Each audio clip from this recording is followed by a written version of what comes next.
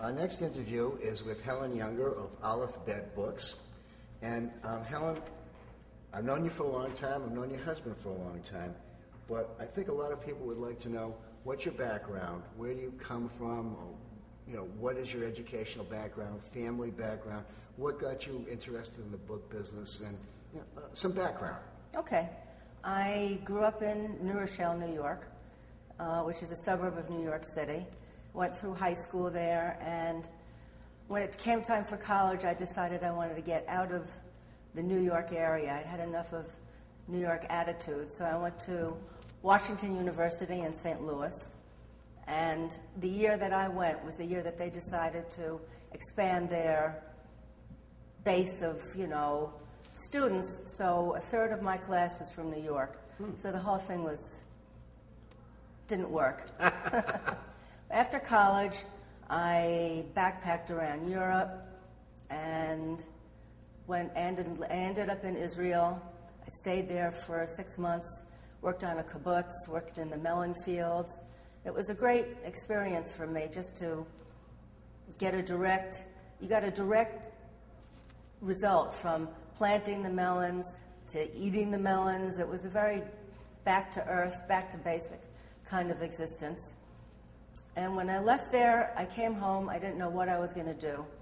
And I decided I would go to graduate school. My mother said, "Why don't you become a librarian?" So I said, okay, because I've always loved books.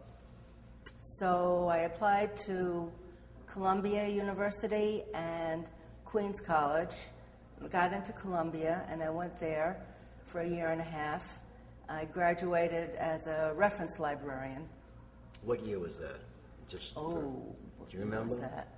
Do you remember when the year you were in Israel, for example?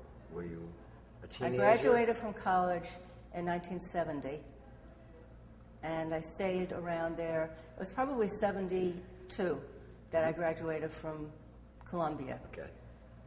In the middle of that, I got married to Marc. Marc was actually my math tutor because when I decided to go to graduate school, I hadn't taken math for about 8 years, and he was a math teacher at the time. And my parents and Marc's parents were best friends. So I had come back from Europe, and Marc's parents were having dinner over at my house. And Marc walked in, and Marc's mother said, "Why don't you have Marc tutor you in math?" And I said, okay. So he started tutoring me, and he started tutoring me in August, and we decided to get married in November. Wow. And we got married the following April. So he was teaching math at the time, and I was in graduate school. I finished graduate school, and I got a job at the American Institute of CPA's library. Wow. And I was indexing accounting magazines. It was very exciting. Sounds like it. And the accountants all treated the librarians, "Sweetie, would you please go get a magazine for me?" And, "Honey, would you look up something for me?" And that didn't sit well for me. After having a master's degree, the pay was horrible. And my mother-in-law used to do estate sales in Westchester County. She would go into people's homes, and not garage sales with junk. She would mark the entire house, with antiques, whatever they had, and people would come in and buy the furniture on site, And she always saw people coming in and buying the books. And she said to me, "You should do this. You should buy the books. People are always coming in and buying books." I said, "I don't know anything about that." So she kept nagging at me. I was very discontented with being a librarian because of you got no respect. Yeah. Like, what's his name, that comedian? I don't get no respect. Rodney Dangerfield. Poor Rodney. Yeah, no money and no respect. So one day I decided I would do it. And she had, unbeknownst to me, put aside about 40 children's books over the years from the various sales that she had done because she liked them. So she gave me those as a starter. So I said, okay, I'll be a children's book dealer. And this was the time when you could buy these books for a dime. Yeah. And you would sell them for $25 so you could make your mistakes very cheaply. you could buy cheaply, and if you made a mistake, it didn't cost a lot of money. So what I did was I bought all kinds of books, put the children's books aside, and started learning on my own what the values were, what was collectible. I wrote away for catalogs. I would go to people's store. I went to Milton Reisman's store, Victoria Bookshop. He was probably the first children's book dealer. Yeah. And I made the mistake of saying to him, I love your catalogs. I learned so much about what to price books. And I thought I was complimenting him. And since then, I've heard that so many times, and it's very annoying. But that's how I learned. And then gradually, I decided I would not sell generally, and I sold books through the ABAA, Bookman's Weekly. Sure. I'd go to a library sale and buy a book for $0.25, and then price it $12. And really, in a very short time, I realized someone else is buying that and selling it to someone else for more money. Why shouldn't I be that person? So it's easier to do that if you're a specialist. And so I decided not to do general books, just do children's books. And gradually, that's what happened. Did you ever have a shop, an open shop? No, we never had an open shop. There were times when we thought it would be great to do, you know, a shop in New York City. And, I mean, our kinds of books are very popular in California. Oh, yeah. Yeah. And so we thought maybe in L.A. or Beverly Hills, that would be a good place to have a shop. But it ties you down too much. And we have a son. At the time when I went into business, he was 2.5. And so we didn't want to be tied down like that. When you first started in the trade, were there any booksellers who you sort of looked up to, or who helped you, or who were mentors? Really only one. Justin Schiller was the one who was the kindest to me, and he introduced me to some of the major collectors. It was very generous of him to do that. But I never asked other dealers for help in identifying books or pricing books. I just felt it was my responsibility to do it. To do it on your own. Yeah. And I also learned a lesson very early that if you ask another dealer for help, then you have to offer them the book. That's usually the way it works, isn't it? Well, a lot of people don't realize that. Yeah. And you have to offer them a book at a price that they can make money. I learned that early, and I'm very grateful that I learned it, so I didn't antagonize many people. When the internet came along, Helen, did you find it to be an easy transition for your firm, or was it tough? Well, you should back up a little bit, okay, because Marc graduated from being a math teacher to doing, we were only married, he was only a math teacher for a year, and then he went into computers to, writing code and being a systems analyst. And in 1983, he wrote a system for, when personal computers came out, he wrote a database system for book dealers. I think you use it, right? I was a subscriber. And so I grudgingly got a computer. I didn't want one. I came home one day, and my desk was cleared off, and there was a computer on it, and I was furious.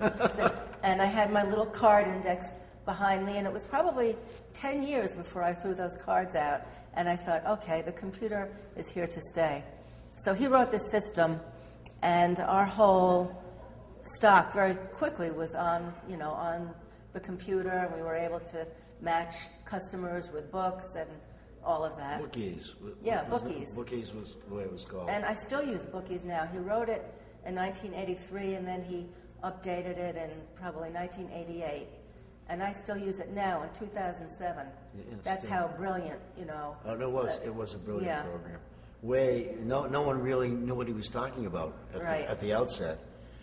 So it was so revolutionary and so unusual. But the fact that I still use it is a testament, I think. I mean, it's still, there are things now that you can do that you couldn't do then. Yeah. And You can't do that with his system, but I still use it. So when the internet came, it was nothing. It was a natural step for me. You just sort of just rolled right into it. Yeah, and I saw that this was here to stay, for good or bad. How has it affected your business? Has it been, like many say, I've found customers I would have never found without the internet. I've sold books that I would have never sold without the internet. Is that your experience as well? Yeah, absolutely. And for me, because I have muscular dystrophy and I can't walk anymore, so when I started in the business, everything was traveling and going to bookstores and going to specialist dealer houses and up and down the stairs and, schlepping all over the place. And as, I got more disabled, the internet came along, and for me, it couldn't be better. Yeah. I can buy on the internet, I can sell on the internet. I do 2 fairs a year, so I've cut back a lot on the book fairs, but book fairs have also declined, so it's been perfect for me. And we have lost customers to the internet who feel that they can do better on their own. They're not, but they think they can. And so it's been an overall plus for me, I think. When you say that you do 2 book fairs a year, obviously you do the New York Book Fair. What's the other book fair that you do? The other ABAA fair, I do the California Book Fair. Okay, the California and New York. Right. Is there some kind of a pecking order? Would you say New York is better or California is better? Is it a coefficient of what you have at the moment? New York is always my best fair. And we also, until last year, we always did Boston, but I just cut back on fairs. Yeah. But those California and New York are 20% of our income, our yearly income. So I don't want to give those up. And the balance of your business comes from the internet, or do you issue catalogs? The balance I'd say the internet's 10%. Catalogs are 70%, and book fairs are 20%. So you don't, do you have people come to your house to buy things? Or yeah. By appointment only, I would imagine. Yes, and that's sort of in with the catalog. That's a small percentage, but people do come to the house. In the past 10 or 15 years, we've seen a radical change in book selling, not only with the internet, but a lot of shops have closed all over the country, not just in our area, but all over. And I'm wondering, does this have an effect, adverse or positive, on your business with bookstores all closing? Does it make any difference where you sit? No, it hasn't affected me. I could see people saying that because there are fewer bookstores, and then the idea of buying rare books or used books or collectible books might be not as noticeable, it's not as visible to people, but that's one area where the internet it's really taken over. I think selling books on the internet is one of the most successful, businesses that there are for the internet. So it hasn't affected me. So it hasn't affected you at No. all? And of course you said because of your physical problem, you find that the internet is excellent. It's been great for me, yeah. As you go on, you say you do 2 book fairs. Did you ever do any of the regional book fairs other than ABAA? Yeah. And I've noticed lately that those in the last few years, have dropped off dramatically as well. That's completely due to the internet. Yeah, I would think so. For example, in the Myriad, the Boston Association, we used to have 120 exhibitors and 10 people on the waiting list. Now we've got 40 exhibitors and nobody on the waiting list. But they did that to themselves. Yeah. It's not, it's what happened is that, I'm sure people have said this, that you've spoken to already, because the prices are out there. Dealers who would do the smaller regional fairs used to price their books lower. So they would sell them, and they do very well at those fairs. Regular customers would buy them, and dealers would buy them. Now, everybody looks up the prices on the internet. They price their books at the highest possible point, and when they go to do these fairs, no one can afford to buy them. So they drop out of doing the fairs, and then the fairs disappear. How do you respond to the statement that coming into the book business, one can get an instant education by using the internet? Oh, no. Okay. Elaborate. I mean, the only way to learn about books is to handle them. And I mean, I see people describing books. They'll say, "I've never had this book before." And what does that mean? I mean, I don't how know. long have they been in business? How many? I mean, that's what I have a little essay on my website about. We put a website up in 1993, and I wrote this essay, and part of it was how to buy on the internet and what to watch out for. And now it's 14 years later, and nothing has changed. No, it hasn't. And people are still buying books. There's a whole slew of people out there buying books that they think are first editions that aren't first editions. And I don't know what's going to happen when they go to sell them. Yeah. You know, their books won't have any value. On the other hand, there are other books that have become collectible that weren't collectible before, like ex-library books. Oh, yeah. Which is bizarre to me, but people are paying a lot of money for used books from the library, hundreds of dollars. Yeah. And there's a good market for those out there. There is. And you can't say that they're not collectible, because they are collectible, because people are paying for them. It's just their condition may leave a lot to be desired. But that's only this little group of ours that are saying, oh, that condition is no good, when there might be huge numbers of those people out there who are buying those books. So who's to say what's collectible and what's not collectible? How does the auction market fit into your scheme of things? Are you an auction buyer? Okay. You don't do anything at auction. I can't. I'd love to buy at auction. I used to be able to buy at auction. But not anymore because of the prices. Anymore. Yeah.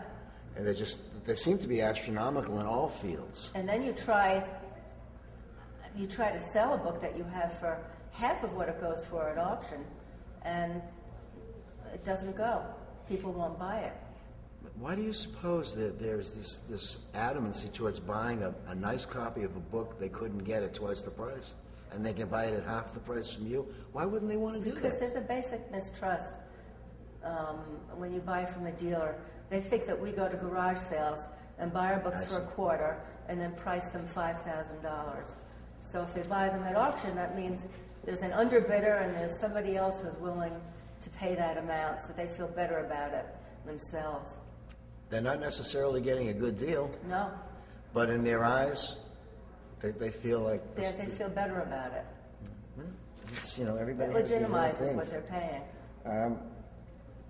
If you were going to get into the book trade today, Helen, is there some specific thing that you would need to have, that you would want to have before you took the jump?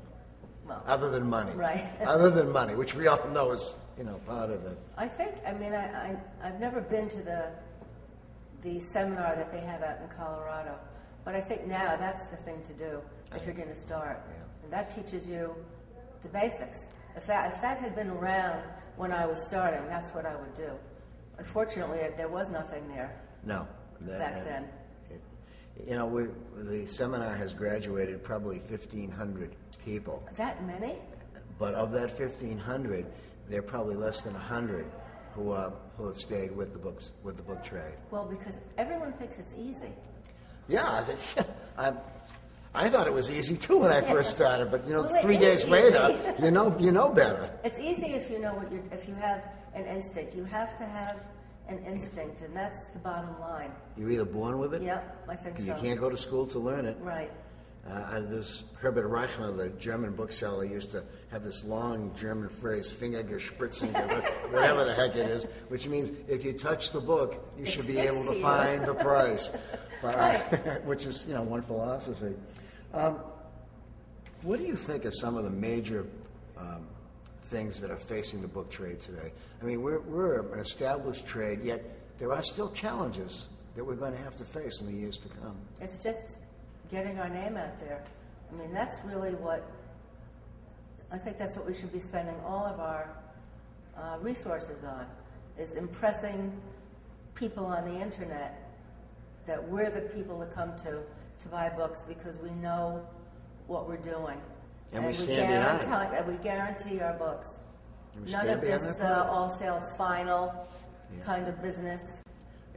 I think that's a huge problem with young people getting into the trade today. I think they rely too much on what they read in the internet and not enough of what they read in their head and their heart. I mean, they use eBay as, the benchmark for describing books and for pricing books and for, their standards. And, they will say, please read carefully, all sales final. Don't bid if you don't want it.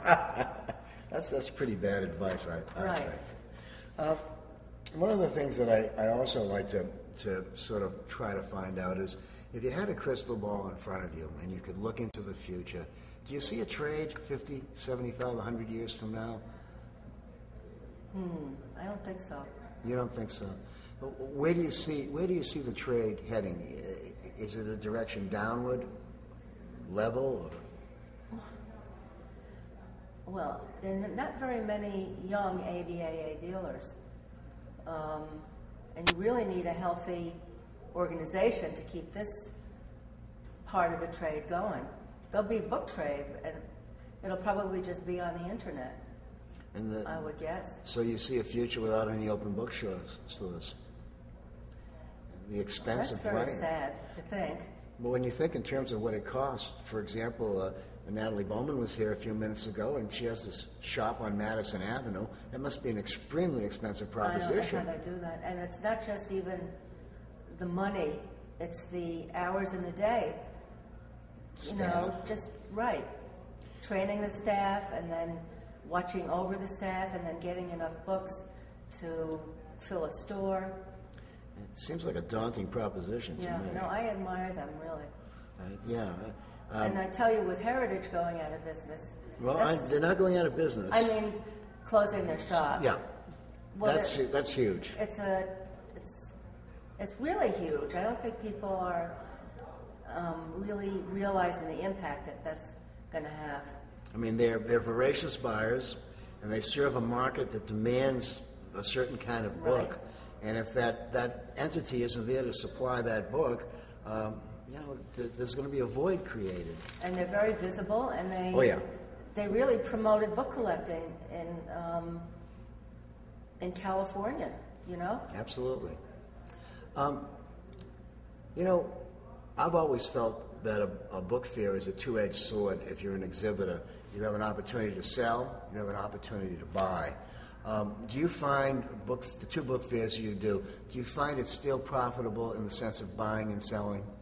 Oh, selling, it's definitely, for us, it works. Buying used to be, New York was never a good book buying fair because the booths are more expensive here, and so people tend to bring their most expensive books.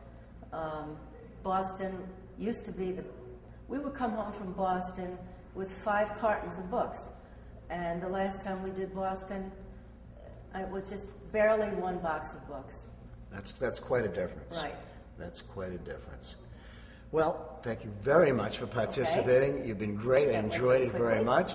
And go back and sell some books. Okay.